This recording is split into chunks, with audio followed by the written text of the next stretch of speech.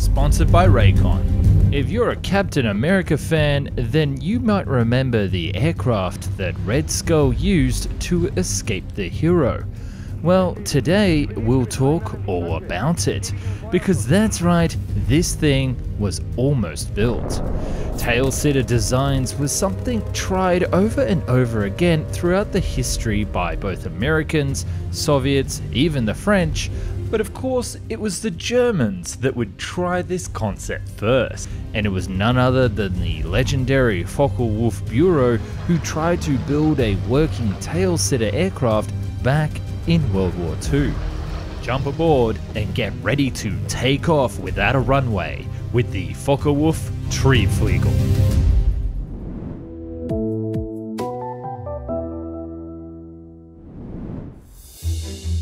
The idea behind tail-sitter aircraft is credited to none other than Nikola Tesla.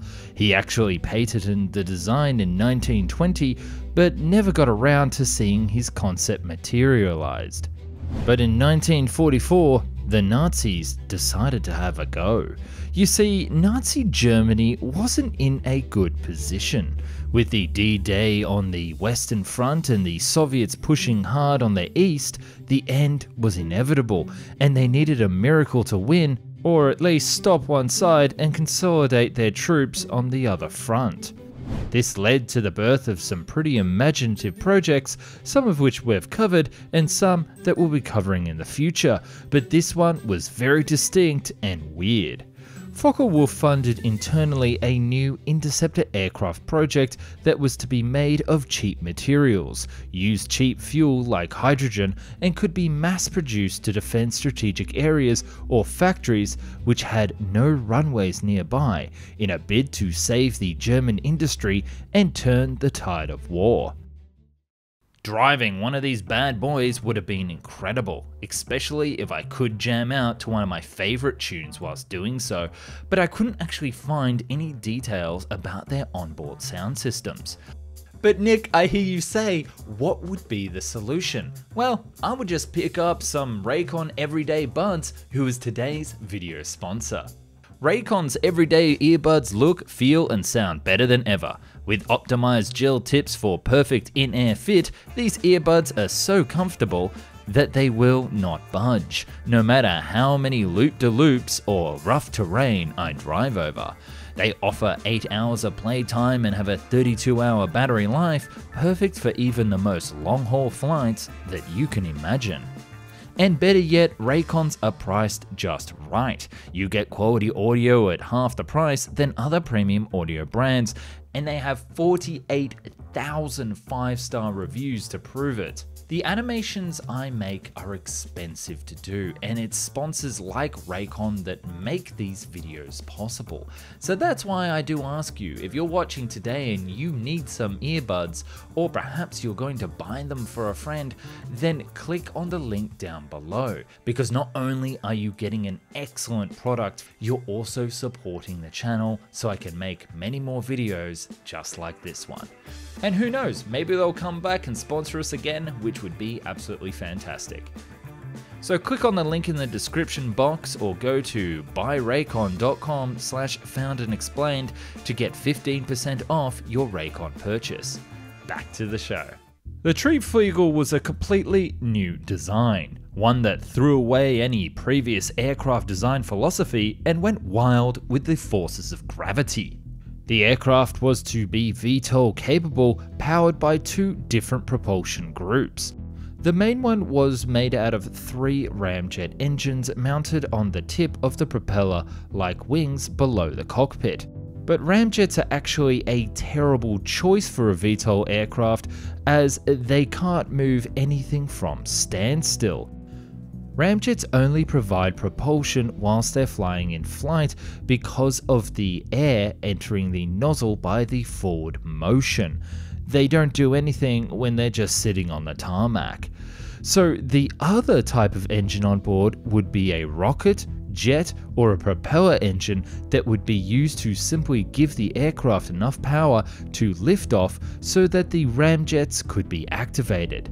In flight, the ring, which the propeller blade-like wings with engines were mounted on, would rotate, and basically a large propeller would then push the aircraft upwards and then forwards. That's right, the wings themselves would actually become the propeller. The aft section was made out of 4 tailplanes fitted with a steering surface in the role of both ailerons and rudders, very similar to the Convair Pogo and the Sukhoi Shkval, which you can check out on the channel. Each of the tail stabilizers had a small landing gear, and the main one was located in the center. It was to carry the weight of the aircraft, with the others to provide stability when landing. But how would the pilot actually steer this thing? After the takeoff, the engines used to provide initial power would be turned off, and the large spinning propeller with the ramjets would then push the aircraft upwards to a certain altitude, where the pilot would slowly pitch the aircraft forward before getting into a horizontal position. From there, it's easy, right?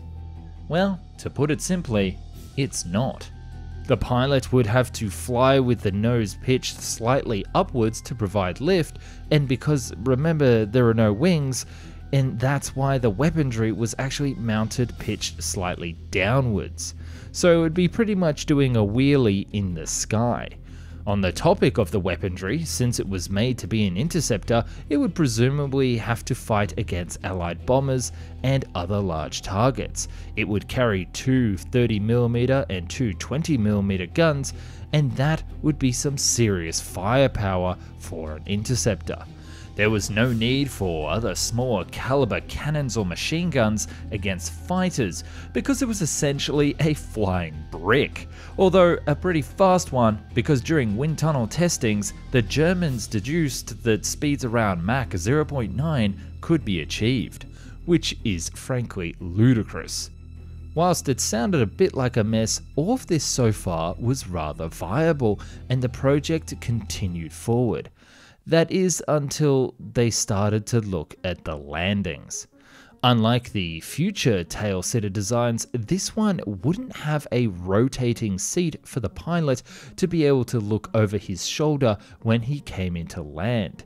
This would mean that the pilot would be facing upwards during both takeoff and landing, and his visibility would be extremely bad, especially with that ramjet-powered propeller thing spinning like crazy right behind him. But this was still enough for the project to reach those wind tunnel tests. What happened next? Another thing that we said in this video is the project was funded internally by Focke Wulf, meaning the Luftwaffe didn't even have plans or requirements set for this aircraft, and even if Focke Wulf presented it, there's a high chance that they would have rejected it immediately, because of the over-complicated design and the need for new training programs for the pilots of this insane aircraft. And would you really want to risk those few skilled pilots that you had left on an experimental death trap machine? Perhaps not. And there you have it. In an alternative reality, Hydra got the plans for this and would actually build this aircraft for Red Skull. So if anybody watching right now knows somebody at Disney or Marvel and they need some help with their 3D animations, tell them to give me a call. Thanks for watching, and please do subscribe for more interesting videos. And if you want to support me on Patreon, the link is in the description below. And as the Germans would say, auf Wiedersehen. Triebflugel. Triebflugel. Triebflugel. Focke Wulf Triebflugel.